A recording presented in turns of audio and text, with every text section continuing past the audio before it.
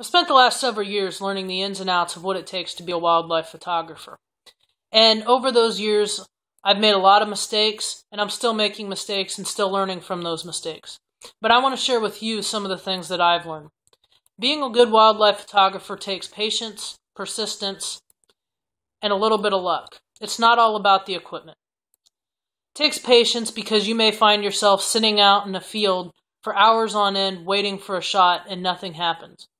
You may have to sit there and keep telling yourself, I got to keep coming back to get this shot because I know something's going to happen. And that patience works because inevitably you may get the shot.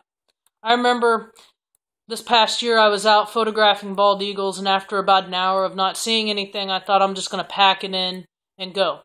But I didn't. I knew the bald eagles were there. I was camped out under their nest. I spent 12 hours out that day and ended up getting several shots of the eagles. It was all about patience. It also takes persistence. Sometimes you think that, I can go out one time and I'll get the shot.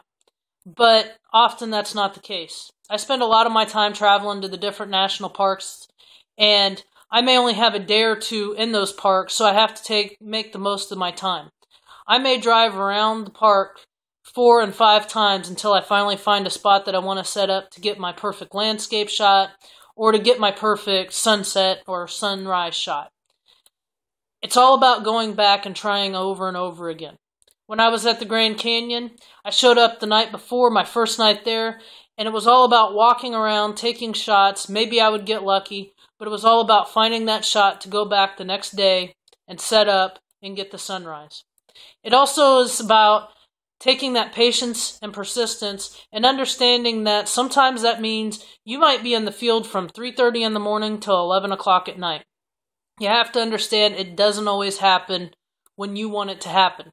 When you're photographing wildlife, most of the time, it happens when they want it to happen. It takes luck because just because you've scouted a place time and time again, it doesn't always mean that's where the animals are actually going to be.